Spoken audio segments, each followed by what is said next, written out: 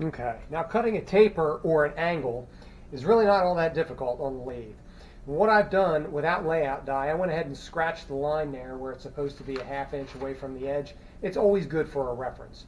So at this point, I'm going to just grab what I had here and I'm going to chuck it up, and I'm going to put a little bit of pressure on it, not a terrible amount because I don't want to tear up my shaft that I just got done turning.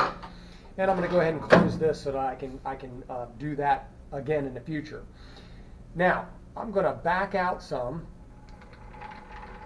And now, in order to be able to get this to cut in a particular direction, I'm going to need to make some adjustments to my compound. And I already told you this was coming, so let's look at how to do that very quickly. I'm going to crack this loose and get rid of my tool because it's just going to be in the way for the few moments. And then I'm going to go and grab the appropriate wrench off the shelf, and I'm going to crack loose these two nuts. All right, now the studs protrude down in, and I'm going to get this turning. Now sometimes it's going to lock up on you a little bit. It's not because you're doing anything wrong, it's just the studs kick a little bit inside of the socket and they don't want to turn as easily as what they otherwise should. But by playing with it a little bit, you can kind of get it to move in the direction you want. Now, going back to this drawing here, notice that with this drawing I am going from the outside tip here and I'm going back in that direction. So immediately I know that if this here is straight with the shaft, I need to be going in this direction, exaggerated. And I only need to go 5 degrees. So now that I've set my compound to the direction I want to go, I'm going to come down here to my graduated dial we talked about a while ago, and I'm going to set it at 5 degrees on that side of 0. Now remember, I grossly exaggerated that compound so that I could just show you, like, hey, this is the direction we're going. So as long as we're on that side of 0 when we set the 5 degrees for this project, you know we're going to be okay. So it's just a little tip. And obviously watching one video isn't going to necessarily make you a master at this. However, it is a good exercise to hear at least how I think about it. So I'm going to snug these down a little bit. Not terribly tight. We don't want to strip them out, but they definitely don't want to move on you. And then what we're going to do is give ourselves a little bit of room here by backing this up. And what I mean by room is that this only has so much travel. So we want to back it up to make sure that we have enough travel to cut that 5 degrees all the way to where we were cutting it. Okay? And now look what happened. This got out of orientation. All right? Now this isn't the worst thing in the world. We have a couple options. We can go ahead and bring our tailstock back up like we've done before. Okay? And then we can use that to line this up. But also remember too, sometimes it doesn't necessarily have to be a precise science. And here's what I mean by that. While you're cutting, as long as you have clearance here to where you're hitting just on the tip and not here, or just on the tip and not here, it really doesn't matter the orientation of the tool, as long as it's reasonably close. So what I'm going to do is I'm going to set this up in here so you can see where the tool is in relationship to where it was before. I'm going to grab my wrench and I'm going to break this loose. And I'm going to kind of just turn it in here to where it looks reasonably close. And I'm going to snug it back down. Now, is it perfect? Probably not, but I don't necessarily require it to be during this operation. So I'm going to get my tailstock out of the way so I don't hit it. And I'm going to go ahead and wind in here and do much like I've done before, okay? But this time what I'm going to do is I'm going to set my X, or my Z, I'm sorry, and now I'm going to leave it there for the moment. And what I'm going to do is make sure that I don't grab my Z and move it anymore. I'm going to leave it to this. And then I'm going to use these two dials here, and I'm not going to touch this dial down here. Because the minute I touch this one, I've complicated things, because now I'm going in more than 2 directions at one time. All right, so with that, again, we've already marked this, but if we really want to do it with a level of accuracy, what we can do is start by putting the cross slide up here some, or the compound, touch this off, right, much like we've done before. Z is 0, and then what we can do is go up here to a ½ inch.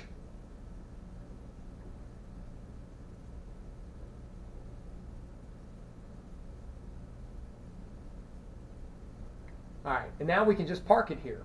Now I know that this is exactly the ½ inch right here, so I can do it 2 different ways. One way, I can just continue to cut on this path until I just meet that line, Or I can actually run my compound or my cross slide up till I just touch the part, and then I could actually back this off because it's such a shallow angle, I'm not taking a whole bunch of material, and then I can make that feature. So that's what we're going to do for simplicity's sake today. I'm going to show you how that's done. So we already know that my tool nose is where it's supposed to be, right? Because I touched off on the end and I went Z over the 1/2 inch.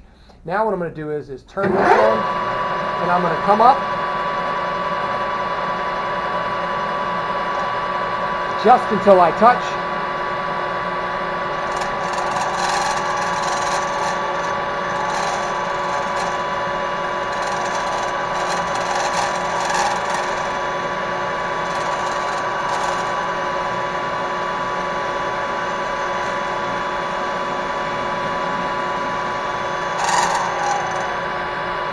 I'm going to cut that off, and for good measure,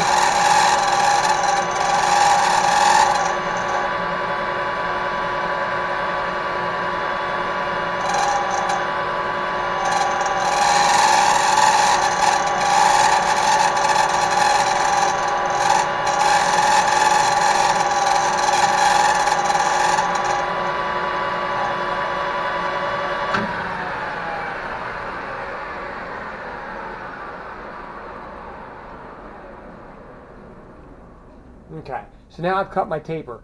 Now what you did here there is a good bit of chatter. And so that is a problem that I have.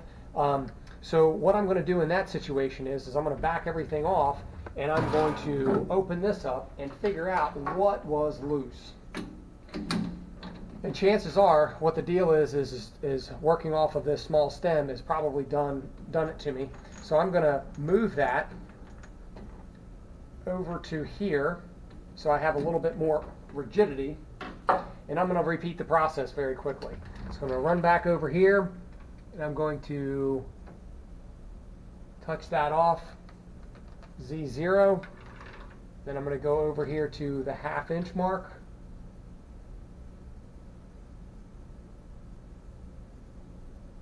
Now I'm going to start the process again.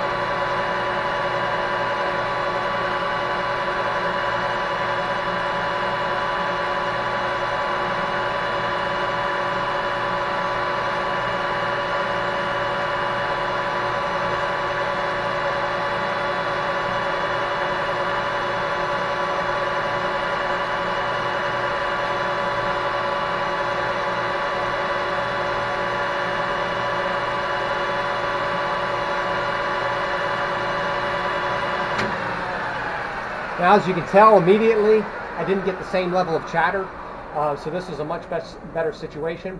But again, you don't have a whole lot of room to be able to do that. We have a little bit of tolerance here, but the best case scenario is, as you've seen, probably not the shank is the best place to do it, but rather the large part here, and then following the best practices to keep that tight, and then touching off the Z, bringing it over your 1/2 inch, and then always traveling in one direction. And then, of course, it always is a good idea to have a set of calipers around so that you can make your measurements accordingly. Now, also realize that your measurement is going to be straight as opposed to at an angle, but this gets you a general idea of how far we are with this, and it looks like we're pretty much on. So that'll be it for this portion. We'll talk a little bit about filing next.